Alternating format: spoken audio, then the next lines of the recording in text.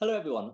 So this video is about exploratory data analysis.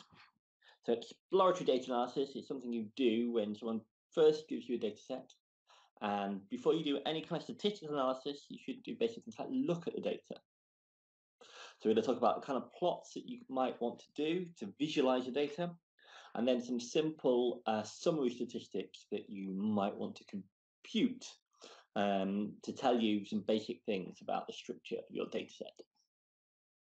So, there's a cliched phrase that a picture is worth 1,000 words, but that has some truth to it. You can convey in a single plot much more information than you can do by paragraphs of text quite often. This is a famous plot here by the engineer Charles Minard, and it shows Napoleon's invasion of Russia in 1812. And listed on here are 6 different types of data. So I think we've got the size of the army, their latitude and longitude, their time, their temperature, and so on. You can read all about it on the Wikipedia link for the notes. But it's a classic example of a kind of beautiful plot that illustrates really clearly what happened in just a single picture. So, what would we do when given a new data set? So let's consider that iris data set.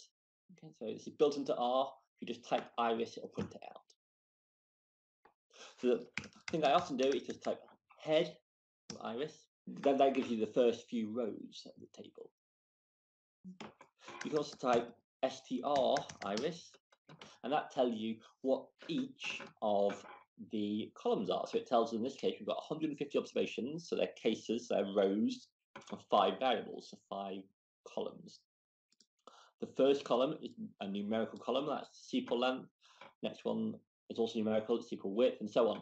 The 5th column, species, it tells us is a factor, and it has 3 levels: Setosa, versicolor, and virginica. Okay. So what plots might we do to look at these data? Well, let's just see what happens if we type pairs. Well, okay, so what plots might we do to look at these data? So one thing we might do is look at a variable at a time. So you could do a histogram of, say, just the sepal length. That's fine. It tells you how the sepal length tends to vary between 4 and 8. I forget what the units are here. And you can do that for the other variables too. But that's just looking at one variable at a time. How do we look at multiple variables? Well, you can do a scatter plot. So let's do the sepal length and the sepal width. Okay, so that gives us a scatter plot of 2 variables. But here we've got 5 variables. How can we look at all 5 at the same time? There's a nice command built into R called pairs, and this will give us all the pairwise scatter plots. Okay, so this is the result of typing pairs iris. So this plot here is the sepal length plotted against the sepal width, and it's the same as this plot up here. Then we've got sepal width against petal length, and so on. For the factor, for species, which is a factor, remember, with just 3 levels, it's converted these to numbers 1, 2, and 3 for purposes of plotting. So it's not particularly informative. So one thing we can try and do is making the plots a bit more informative. So I'm going to be using the ggplot2 library here. And sometimes we'll use an add-on package for it called ggalley. So one thing we can try is the pairs command from ggplot. Okay, gg pairs. Let's have a look at that. Okay, so it's very similar to before. We get pairwise scatter plots in the off diagonals, but now along the diagonals we've got histograms for each variable, and in the upper diagonal plot we've got the correlation between that 2 variables. So the correlation between sepal length and sepal width is minus 0.118. And it also knew that species is a factor, so it's given us box plots for the factors. Okay. For each box plots for each of the variables split into their factors. So that's nice. But we can start to add more colour as well. So I've written a command here. I can't copy it. So let's we type it. So GT pairs iris. I'm just going to select columns 1 to 4. They're the numerical ones. And I'm just going to use this mapping, which says let the colour of each point be given by the species. Sorry, it needs to be mapping equals. Okay, there we go. So now this plot is really beautiful, I think. We've got in each of the diagonal plots, we have got histograms for each of the 4 numerical variables, and the histograms have been split by species, by the discrete factors. So Setosa, all the Setosa flowers are given by the red histogram, so there's the sepal length for the Setosa flowers. Versicolor is the green one, and Virginica is the blue one. Okay, and the same for the other 3 numerical variables. And we can instantly see here that the petal length for Setosa in red here is very different to the petal length for the other 2 irises. In the bottom diagonal plots, we've got the scatter plots, the pairwise scatter plots. So let's look at this one here. This is sepal width on the x-axis versus petal length on the y-axis. And again, you can really see the separation between the 3 different species of iris. We've got a red cluster for all the Setosa flowers, a green cluster for all the versicolor flowers, and a blue cluster for all the Virginica flowers. And so by adding a bit of colour, we can really see the structure of our data set here. In the upper diagonal plots, we've got the correlations listed. So we've got the total correlation between sepal length and sepal width is minus 0.118 as before. But now we've got the correlation between sepal length and sepal width just for the Setosa irises. So that is 0.074. And similarly, the correlation just for the versicolor is 0.536. So an interesting thing to note here is that in several cases, here, and here, we've got a negative correlation between 2 of the variables when we ignore the species, when we ignore the discrete factor, the label, if you like. But when we break the data down into a species at a time, we've got a positive, strong positive correlation. So if we'd not done these simple plots, we'd have missed this structure potentially. Okay, so there's real value in doing this kind of plot before you do any form of statistical analysis.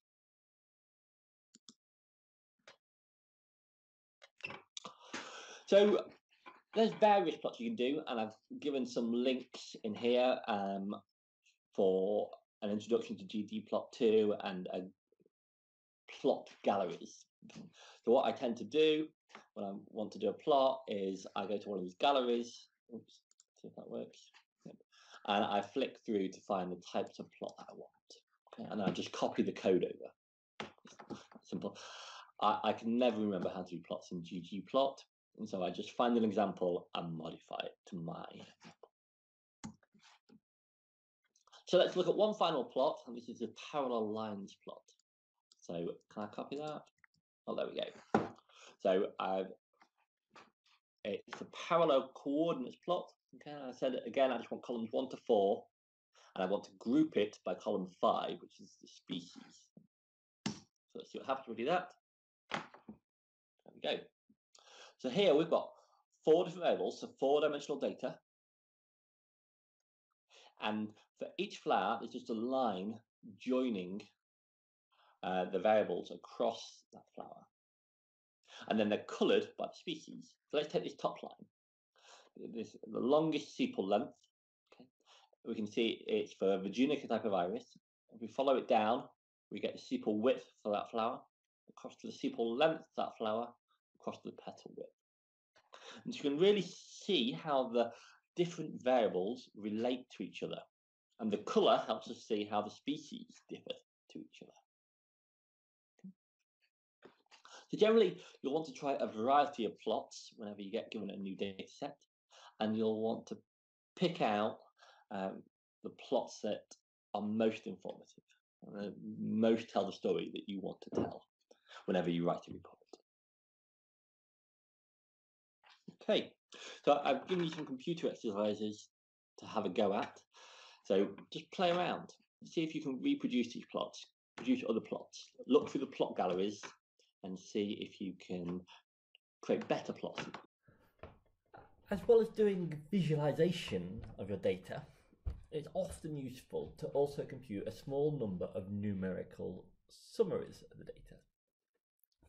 So in univariate statistics, you're used to dealing with things like the sample mean, x bar, and the sample variance, which often gets called SXX, and so on. We define analogous quantities for multivariate data.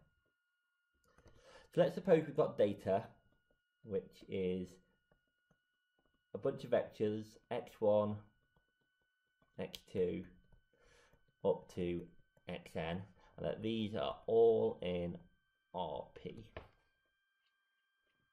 And the sample mean is exactly what you'd expect it to be. So it's x bar, which is also a vector in RP, and it's just 1 over n, the sum from I equals 1 up to n of xi. Okay, and as I say, this is also a vector in whatever space your data points are in, so in RP in this case. The sample variance is no longer just a single number. You've got p variables, and they may all be correlated with each other. So the sample variance is really a sample variance matrix. We sometimes call it the sample covariance matrix. So we usually call this S, and this is 1 over n, the sum of xi minus x bar times by xi minus x bar transposed. So if you think about what the sample variance was before SSX, I didn't write it in, but this was just 1 over n, the sum of xi minus x bar all squared, when xi is just scalars. We've got the same thing here, but now we've got vectors of length p, and so we have to do some sort of vector product here. So we've got the outer product here. So this is going to be a p by p matrix. And one thing to note is that the ijth entry of S is the sample covariance between variable I and j. The other thing we need to know is that S is a symmetric matrix, which is obvious from the definition, and that if you transpose this sum up here, if you think about what's the transposed of x, y transposed, well, they swap order, so we get y transposed, x transposed. Okay, so transposing x makes no difference, S makes no difference. S is a symmetric matrix. And the only other thing we need to note is that sometimes, instead of dividing by n here, sometimes you might divide by n minus 1 instead. And that's for a reason of correcting the bias. Okay, but we'll talk about that more later. The other thing we need to talk about is the sample correlation between variables. So the correlation between variable I and j is just the covariance between variables I and j divided by the square root of the product of their variances. So the variance of variable I is SII, and the variance of variable J is SJJ. So in matrix form, if we let D be the diagonal matrix, it's the square root of these variances, 0 off diagonals, then the correlation matrix R can be computed by D inverse S, D inverse.